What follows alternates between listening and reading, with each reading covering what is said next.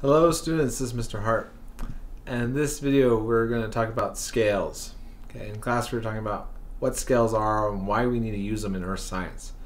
Turns out they're very important for helping us visualize certain things that'd be pretty much impossible to visualize otherwise. Okay, so the first example of a scale that I want to show you guys that you probably didn't even realize you were seeing most of the time is the scale you see on a map. Okay, so if you pull up Google Maps, okay, and you have some building you're trying to get to or whatever it is, right? If you actually look in that bottom right corner, there's actually a little marking that shows a certain width, and it tells you, I blew it up to bigger size on that side, tells you how far that width represents. Okay, so even though we have this little tiny map on our screen, we can actually see how far that representation actually is. Okay, this is an example of a scale. Okay, so a scale is something we set up that is kind of a ratio that maps our real physical world value to some other small representation value. Okay, so in other words, it's something that allows you to visualize something very large with something very small. Okay, it's hard to know exactly, how far 3 miles is on a map or something like that, but we can use that little scale to know exactly how far things have traveled. Okay, we're going to talk about things that are huge in this class, the size of the universe, right? The radius of the Earth, the distance to nearest galaxies, right? Those things are really hard to comprehend when they're on millions of miles and even millions of light years away, whatever that means, right? It's hard to visualize conceptually what that is, but if we set up some scale, then we can make it easier to see. Okay, so that can be distance. It can also be time. When we're looking at things that happened a long time ago. How long ago was that? If it's billions of years, well, that's hard to describe, but maybe if I have some sense of scale, it's easier to see. Okay, so let me give you a really basic examples of this. Okay, and hopefully this helps us see why we actually care about scales. Okay, so the first one is a scale that we can use to think about the Earth versus the Moon. Okay, so for example, I have a basketball right here, okay, and I have this little plush toy, okay. My green screen's kind of fading it out, so I'll do the white side, okay. But if this is the size of the Earth, then this would be the size of the Moon. Okay, so on this scale, if the Earth is the size of basketball, then the Moon is the size of this plush toy. So it makes it easy to see, right? If I just told you the Earth is, 600,000 kilometers across or whatever it is, I forget the exact number. I think it's only 6,000 kilometers. Anyways, that's just a number. It doesn't make a lot of sense. But if I can see, well, this is the size of the Earth, the Moon would be this in comparison. That's easier to talk about and describe. It's something to scale. Also, if these two objects are at this size, then the Earth and the Moon would actually be about arm's width away. Okay, I can't do that in the camera. I go off the screen. But they'd be about arm's width away. They're about 6 to 7 feet apart at this scale. So it's easy to see that the Moon is actually really far away to the Earth, relatively speaking, but not astronomically far away compared to other things at this scale. Okay, so the scale is a really quick way and convenient way to figure out kind of how far, how wide, etc. things are compared to other things. Okay.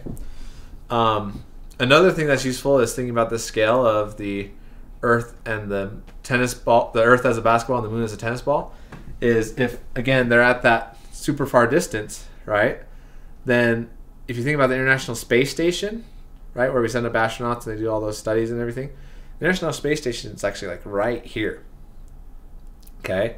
It's like a thumb's width away from the Earth. So at this scale, we think of the International Space Station being in space, but it's really super close to the Earth compared to something like the Moon. Okay? So it helps us, again, visualize something, understand something, that the International Space Station is actually really not that far away. Okay? So what we want to be able to do is take something, some really big number, something that's really hard to describe, and turn it to a scale we can understand. Okay? That's what we want to practice, is actually calculating these scales. So how do we do that? How do I take something that's big or take some number and turn it into a scale that I can use? Okay, let's go back to our map for a second. Okay. So for example, if I have this marking down here, and we know that mark is 1,000 feet, and I try to take the distance from the Lumen building, for example, to the movie theater down here. Okay. Well, it's about, I'm approximating on the green screen, but it's about 1.5 of those. Okay. So if we want to know how far that is in real life, we can set up our conversion ratio for scale. Okay, so this is how you set it up. Okay. I kind of draw this little diagram right here to help us set up the math. Okay, so we're going to put the thing that we know in the top. So we have about 1.5 of those markings, okay, between the movie theater and the building. Okay. If that is the case, right, we know that is the value. We also need to know our scale. One of those markings was equal to 1,000 feet. Okay. So if we want to know how far that is, we want to put the thing we currently have that we want to get rid of on the bottom of this, and we want to put the thing we're trying to get to, the real life value, or maybe it's the scale value, depending on how you set up the problem. We're trying to get to feet, the real actual distance. We put that on the top of this. Okay.